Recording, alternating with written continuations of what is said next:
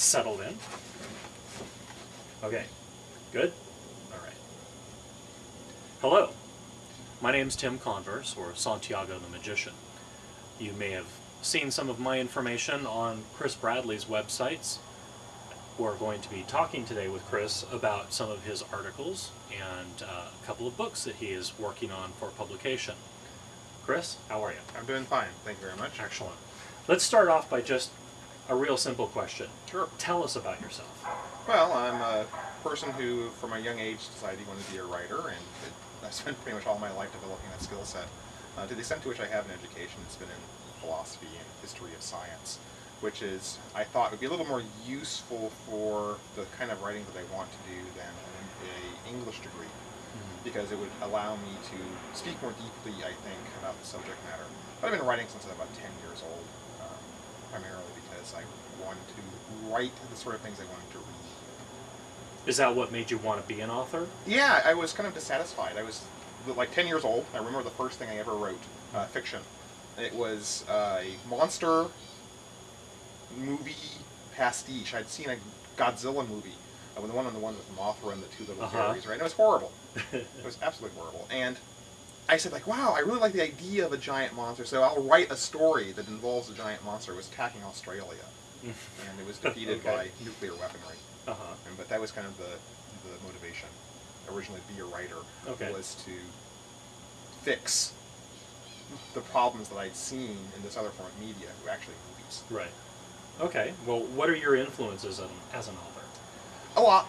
Numerous. Depends actually on what I'm writing. Right now, I'd say my heaviest influences are Roger Zelazny and the Nine Princes of Amber books. They kind of epochal for me in terms of kind of like realistic fantasy characters in this environment where there was no real good guys or bad guys, just people doing things to each other, usually rotten people doing rotten things. Right. And James Ellroy, who wrote the novel L.A. Confidential and Black Dahlia. Yes. The very aggressive, stylized fiction with sex and violence and a lot of intrigue, which I also appreciated. Also Alexander Dumas, because very bold, vivid characters, and then once again, not a distinction between like good guys and bad guys. I mean, D'Artagnan's not a better human being than Richelieu. He's just they're just in opposition to one another because of the political environment they are in. And for stylistically, one of my, not so much for when I'm writing with Simon Peter or Eye, but in fantasy material, H.P. Lovecraft has served as a very important influence as well. I think those are probably the biggest influences that inform my current writing today. Would you consider your writing style to be along those lines, or is your writing style different? Mine is different. I mean, very much so. While I was influenced by them, I do not attempt to mimic them. I tried that for a while, and it didn't work.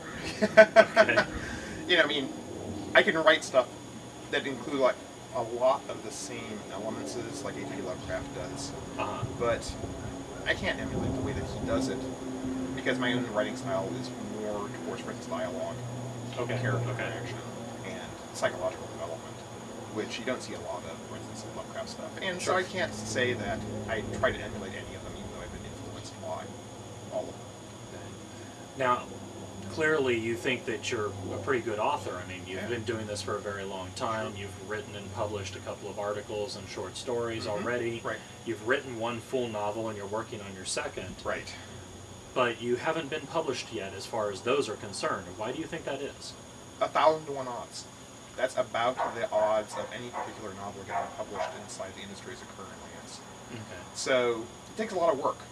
And there's a lot of writers that have written novels and not got them published, and it's not necessarily because the novels are bad or because they haven't worked hard. It's that they haven't done what it takes to generate the interest required for a publisher to publish the book, which is really part of what this is about. Okay. That we're doing right here. Right.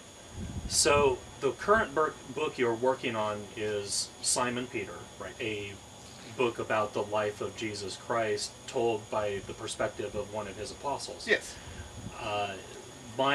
What I've read so far suggests that this is going to be an incredibly controversial novel. Why are you writing it the way that you are? What is the reason for this approach? There are two real reasons why I'm writing it this way. First off is I want to address the Christian community. Okay. I mean, I'm an atheist, and publicly so. And it seems to me that the way that Christians think about this savior figure, Jesus, is done in no historical context. With no historical context, they see Jesus, and you talk to them, and they'll say, "Well, Jesus isn't like other historical messiahs like Jim Jones or Muhammad, because he's real, and those other guys, they're not real." And so I want to bring up in discussion with the Christian community that perhaps their Messiah isn't too much different than these other Messiahs when you take it from the point of view of someone from the outside. From the point of view of an atheist or a Muslim or a Hindu, Jesus, well, not so much a Muslim, but from a Hindu or a Buddhist, Jesus is just this person. And the way that they view them is in a particular historical context. They view Jesus in the context of a Jew living in first century Judea who developed this following in a very normal manner. Okay. And I want to suggest to the Christian community that's what Jesus was, is this person who exists in this particular time and place. And I also want to suggest that most of these Messiah figures are kind of crazy. You look at the history of them, and it's a lot of darkness, a lot of abuse that happens to them, abuse they give to their followers, madness, con men, and this isn't, I think, controversial. We look back in history at a number of messiahs that have been historically recorded, and so many of them are con men or madmen that I think it's legitimate to talk about the possibility that Jesus kind of fell in that category. And the second group of people that I want to discuss are kind of like secular humanists and atheists and other people who do not buy into the Christian proposition. For them, we still treat Jesus with a lot of respect as a group. Recently, there was this scientific conference called Beyond Belief, and it was a whole bunch of atheists and non-theistic scientists gathering together to talk about these religious matters, and none of them could bring themselves to really criticize the person or character of Jesus Christ. Or you read books like Jesus and the Spiral of Violence, and what you see isn't a person saying, he's this kind of madman, but he's a legitimate social reformer working within the context of the Jewish-Palestinian situation in the first century. And why do we do that? Why isn't there a larger discussion about the possibility that Jesus was a fraud and a madman as well?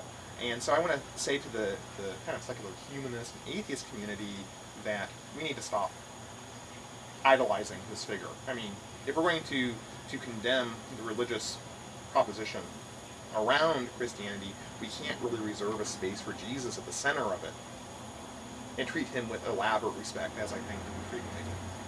Do you feel then that Simon Peter as a book is going to have a wide appeal, or do you think it's really only going to be aimed at these two groups of people? Well, it will have a wide appeal because one of the two groups of people are Christians, which 60% of Americans are Christians.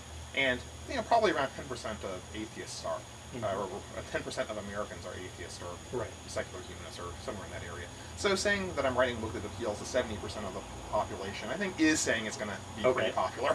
Sure, that makes perfect sense. Is there any other thing that you want us to talk about right now? You want people to know about Simon Peter before we wrap this up? Well, I think that with Simon Peter, I would want people to really kind of question the assumptions upon which they base their understanding of that time and those characters. We think about them in a very particular fashion, and I'd like for people to kind of look a little bit below that to see what else might be there. Not necessarily change their mind, but just to round out their education and their understanding of those people from that area. Excellent. Well, that's the first interview we're doing with Chris. There are going to be more as the book continues in its progress and more questions get to be asked. Go ahead and take a look at the credits at the end of this so that you can find Chris's website and my own. If you have any questions, you'll be able to contact us. Thank you.